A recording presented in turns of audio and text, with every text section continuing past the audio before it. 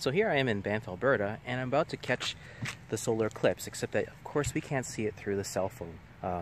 For one thing, I might end up burning out the sensor in the camera, so there is an alternative where all you need is just a box. In fact, you're going to make a pinhole box with a safety pin. And all you really need to do is take a box, take a pin, stab a hole right through it, make sure it's a nice and clean hole. And if you do that, you can see the rays of light cast through the box, and you can see the tiny little sun right there. And that's how you create a pinhole camera to observe the solar eclipse. I hope you have a chance to do that, to see what happens. I'll film later on just to show you the complete eclipse. Till then.